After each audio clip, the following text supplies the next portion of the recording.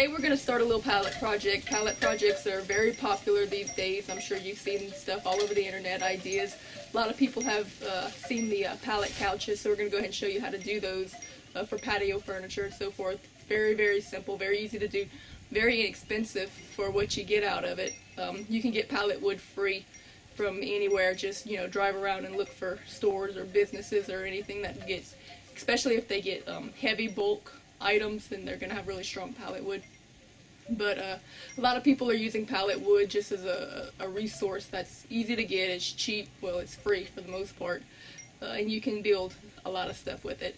So today we're going to start on this little pallet project, see how it turns out, see if you like it, and in the future we're going to be doing a couple more of those too for our Depression Living series. Alright, as you can see, I've already set up the pallets, and I didn't really show this part because it's really simple. You really don't need a visual for it. All you're really doing is you're stacking. You can either do them 2 or 3 thick, depending on how many pallets you have, how big you want it, you know, how you want to do this. I did 2 thick because it's actually covering quite a large area. So in the end, I ended up using like, I don't know, something like 13 pallets. But I have 2 thick, and I have it in an L shape. And then for the back, I just cut a pallet in half and screwed it directly in. Because I'm against walls, it really doesn't have to be that structurally sound. I just screwed it in. Because if anybody leans back too hard or whatever, it's leaning on the wall. It's not taking a lot of pressure. I just don't want it to fall forward. So it's really just screwed in. But if this was freestanding, I would go ahead and put some metal L brackets on it as well. So you may want to do that if you have it just freestanding somewhere on a patio. But basically right now that's all I have. I cut everything to size so that it would fit perfectly in my space. Cut my top pallets in half, screwed everything together, and that's where we are now. Next I'm going to show you how to make the cushions. Alright, I have the pallets built outside, the couches, the framework and everything is built. So now the next step is to get our cushions on. And there's a couple of different options you could do with this. If you didn't want to have to sew or do any upholstering, you can buy these cushions already made. Any lawn and garden center has these little outside cushions. They're kind of expensive. They're pretty much the basic price runs for about a 20 by 20 inch squares, would be about $25. So if you're covering a large area like I am, that can add up and kind of take away from the whole purpose of this project being very easy and inexpensive. But if you wanted to do it that way just for ease sake, you can. Now, to save money and to make it more personalized and just say that you did this whole thing yourself, you can make your cushions yourself, and it will cost you a lot less. Couple of different options you can do for getting your cushions. You can use baby bed mattresses, you know, some inexpensive baby crib mattresses. I think they run about $30 for some of the less expensive ones. Or you can do what I did. You can use these foam mattress toppers.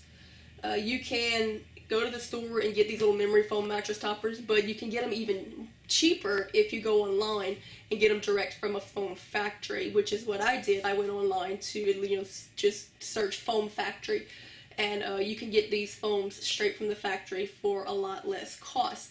Now you can get them custom cut to whatever size and length you want, but again, that increases the price. Well, it worked out for me that the sizes that I need would match up with an extra large twin. So in your twin size beds, you basically have 2 options. You have your standard size twin, and then you have what's called an XL twin, which is the same width, but it's a little bit longer. So that's what I got. I got some foams that were, you know, bulk foams already cut for those extra long twin size mattresses. If you're using pallets, the width of a twin size mattress will perfectly fit the width of your pallet top. So you could even use twin size mattresses if you've got some old ones somewhere, you know, lying around. That would work fine too.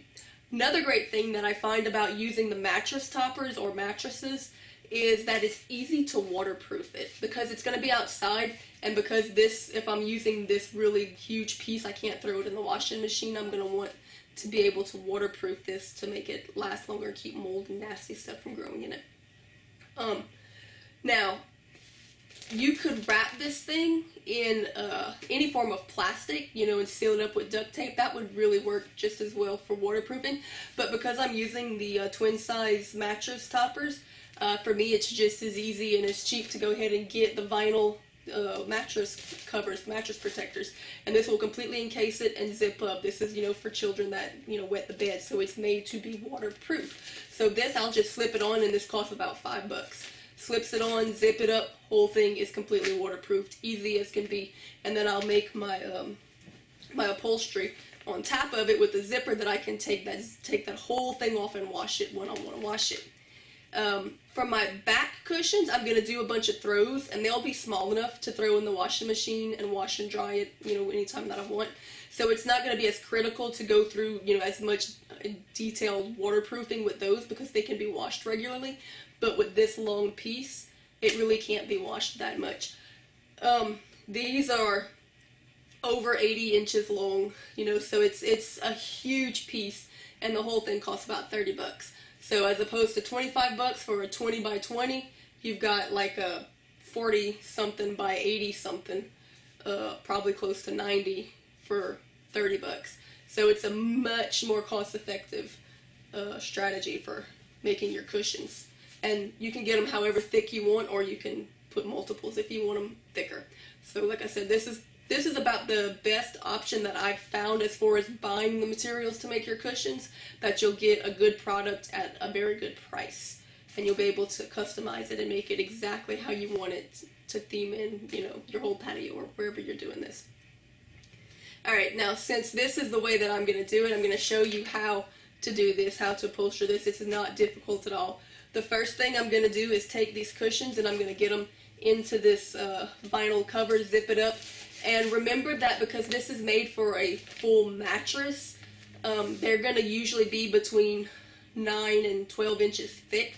Sometimes you can find them like 6 inches, but you're not going to get them any smaller than 6 inches. So unless you're using a real mattress or you're going to have a lot of foam, what you can do, you can still use this, but just on the back side, kind of fold it over a little bit, tape it down with some duct tape, and that's just to keep it from bunching up whenever you put your material on it. So that's what I'm going to do right now, and I'll get right back to you. Alright, now, we have our material chosen that we're going to use, and I would recommend that you use something pretty durable, because this is going to be outside, especially if you have kitty cats. I've got my cover on, so it's going to be waterproofed now. Once you've got your material picked, the way you're going to want to do this, you're going to need to measure it from halfway down, because I want my seams to be in the middle all the way around, of course. So you're going to want to measure from halfway down all the way across, and then halfway down on the other side. And whatever the total measurement is that you get, you want to add an inch, because you're going to add a ½ inch on each side for your seam. So the ½ inch on each side is going to equate to 1 more inch. So whatever your measurement is, all the way across, go ahead and add 1 more inch to it. Luckily for me, because I've already done one of these, so I know this is the second one that I'm doing, it worked out to where the factory cut is actually pretty darn close. It's enough for me to not have to cut. I can take up the difference in the seam. So I actually don't have to cut it this way, but I do have to cut it long ways, and I'm going to do the exact same thing. Your total measurement long ways from the middle to the middle on the back, and by middle I mean halfway the thickness of the fabric, of the foam. That total measurement plus a ½ inch on each side, which is going to give you a whole inch. So for example, if you were doing a 20 by 20 cushion, what you would want to do is measure it from, say if your cushion was 20 by 20 and it was 4 inches thick, then it would be 2 inches on one side, your 20 across, 2 inches on the other side, which would be 24, and you would add a ½ inch on each side, so that would give you 25. You'd cut that, and that'll give you enough to go all the way around and still have a little extra to sew in your seams. Alright, as I mentioned before, I want to have zippers on one side of this mattress cover, this upholstery top that I'm going to do, just to make it easy to get it on and off and be able to wash it whenever I want. Now I've got the vinyl protector over the foam, so the foam will stay dry, but the outside material will still get wet. So I want to be able to wash that every once in a while. So I'm going to make this where I can remove it very easily. So for that, I'm going to put in zippers. You don't have to do this part, because putting in a zipper can be a little bit tricky if you've never done it, but it's really not that difficult. I'm going to show you how to do it. You'll be able to do it, no problem. But if you don't want to do it, you don't have to. You could just sew the whole thing in. But the zipper will greatly prolong the life of your cushion. And since this is really the only part of the project that actually cost anything substantial, then, you know, I would want to make it last a little longer. You know, your zippers might cost you less than $2 and take you 10 minutes to put in. So to me, it's worth the time and investment to prolong the life of the cushions on top. So I'm gonna go ahead and show you how to do it. It's not very difficult. It's a little confusing if you've never done it before, because you're gonna be doing things backwards from what your mind might tell you you should be doing it. But it's not that bad. If you're like me and you can't find one that's long enough to go all the way across, you can do what I'm doing, and I just got 2 zippers, and I'm going to have them meet in the middle, so they'll unzip like this. So I'll have 2 24-inch zippers that will meet in the middle, because I couldn't find any longer than that, and this works just as well. Now, do as I do and not as I say. Do this at a table. You're using a sewing machine that has a foot pedal. Don't do like me and use your knee and your leg and everything else to work the foot pedal. That's a good way to sew up your finger. I'm very familiar with sewing. I used to be a professional seamstress, and the machines that I used were so much quicker than these little home machines. Like, these things move at a snail pace compared to what I'm used to working at. So yeah, I can work with them pretty safely, but I still shouldn't do it. But I'm going to do it anyway. But you don't do it, because you're going to sew up your finger. Get it at a table and work it properly. But it's not very difficult. What I'm going to do with this, I'm going to start at my top edge, which is my short corner. Okay, tack it down, got it started. And then from here, I'm just going to close in the entire side.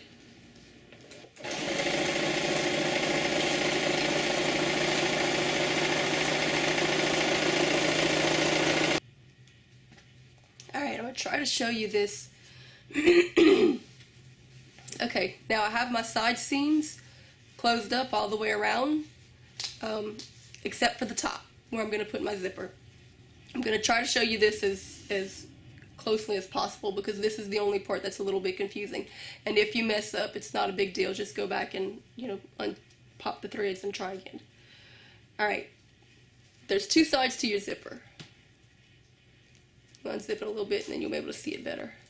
Right, there's the side that the back side of the zipper is on, and then there's the side with the little handle, that's your front. It's going to go in what would seemingly be kind of backwards.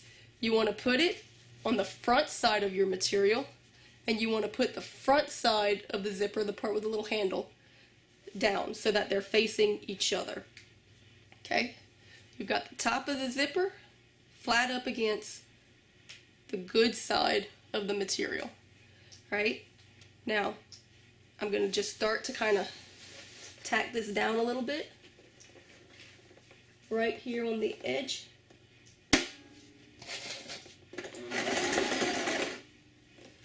Okay. I'm going to take it, pull it back. Wherever you want it to stop, check your material. If you need to, you can stretch one or the other a little more to make sure that everything lines up properly.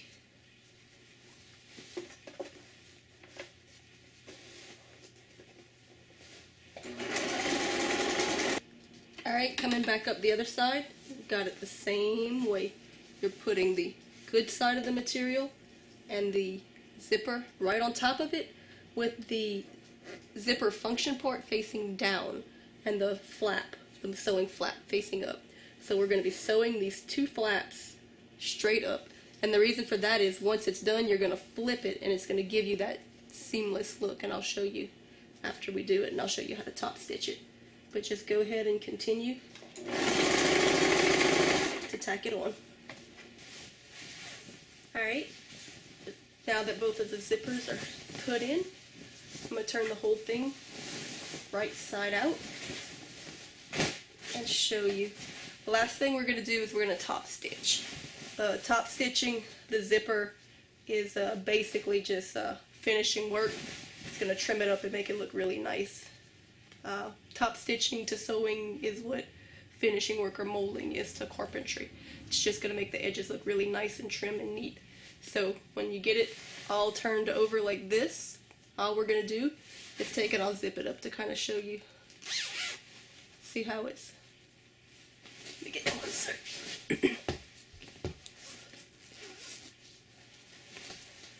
See, when you put it on like this, straight down, when you zip it, it's gonna flip it like this, so that you have this nice clean seam. Now, one more step, when we finish the top stitch, it'll trim it up real nice, and I'll show you how to do that. Alright, for the top stitch, just take this piece, fold it just like you would if you were going to zip it up, and roll your finger to pull that material up, just right up flush with the top of that zipper. Okay, now once it's flush, go ahead and put it under your presser foot, tack it down, pull it back, and pinch it. When you've got it, the machine holding it like this, you can take your finger and kind of just smooth it out. And you can see when it's pretty much flush right over that zipper. I'm going to feed it through.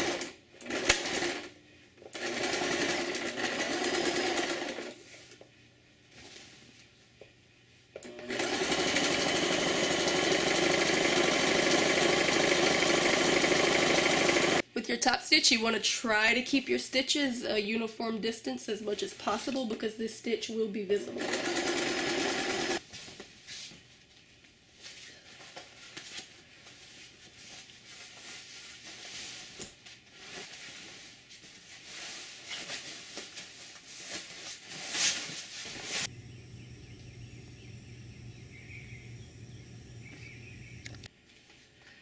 Alright, for the back pillows, you could do the same thing with the cushions and just upholster the back, but I want to do some throws, because what I want to do is kind of alternate and mix in some blue throws in with these black and whites. And so what you're going to do is decide the dimensions that you want. I'm going to get it just tall enough to cover the backboard, and mine are going to actually be slightly rectangular, simply because I could utilize more fabric that way.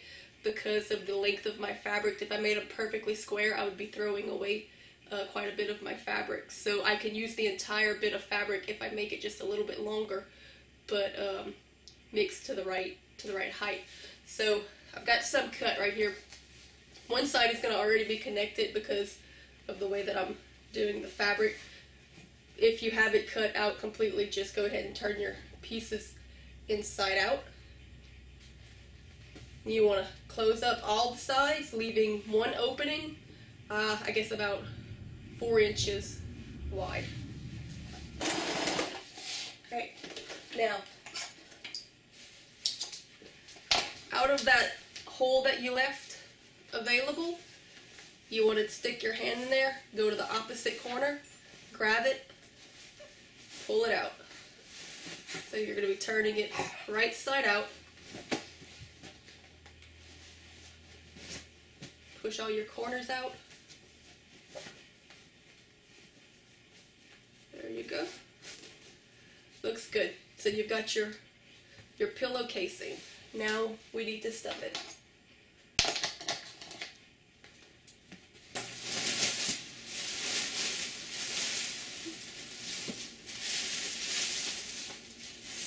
Alright. This stuff, of course, as soon as the air hits it, starts to expand. Now, you could, if you wanted to waterproof these, you could insulate the inside in trash bag, duct tape, plastic, anything like that. These are small enough for me to throw in the washing machine, so I'm not really going to worry about it. I'm just going to wash them every week or every other week or so. So it's really not a big deal as far as weatherproofing. I'm just going to go ahead and make regular pillows. Great thing about the pallet couches is because of the design, the air gets around it really well. So when something does get wet, it dries, pretty good, just about as good as if you had put it out on the clothesline, because there's got good ventilation all the way around. So it's not a big deal. Okay, in that hole, you just go ahead and stuff however much of this poly stuffing you want to put.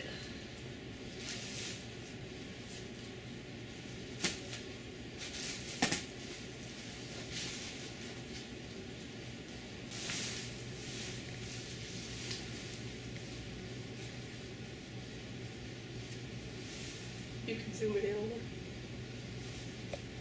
Cookie, what are you doing? You're gonna die in there.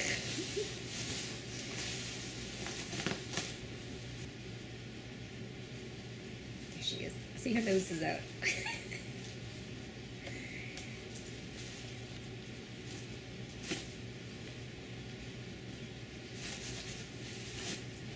I have a huge mess here because Cookie decided that it was just the greatest thing in the world to be able to explore and dig through this stuff.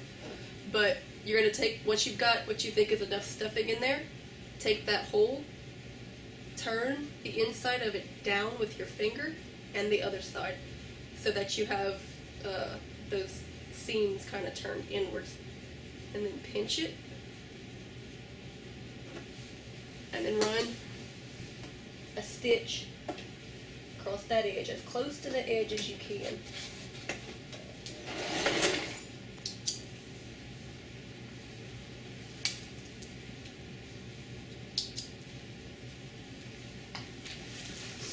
Alright, fluff it up, kind of even out all that stuffing, and you're good. You've got your throw pillow. Alright, and here we have it, more or less finished. I'll probably do a little bit more trim work. I'll take some pictures and put it up at the end. And I will do a separate video to show you how I made this little table also out of pallets. A very easy, simple project. This whole project I did by myself in 2 evenings, so I mean it would be an easy, quick weekend project, or you know, just it really doesn't take that much work. It's very easy. Whole thing together probably cost me less than $150. And I have massive couch area. And with the memory foam as the cushions, it's like really comfortable. I could sleep on this easily. In fact, these mattresses are probably going to get thrown in the bed of the pickup for the next camping trip because they are really comfortable. So I really like the black and white base theme. I'm going to add some more throw pillows to this, kind of spread throughout. And you could really kind of theme your patio or your furniture throughout the year. You know, I can put some red throw pillows and some red flowers in during autumn. I can put green ones in the spring. I can put yellow ones in the summer or blue ones in the winter. You know, and just kind of spread them out throughout the black and white, and it'll look really good, and it'll just change the whole look of the whole thing. The wood, you can paint it solid colors, paint it white, paint it black, whatever you want. Some people will even run rope lights underneath them to let that light shine through, ambient light from underneath. You can stain it, or you can just let it stay the regular wood, whatever you want. It will look great. It's an easy, very inexpensive project that anybody can do, and I hope this helped you learn how to do it.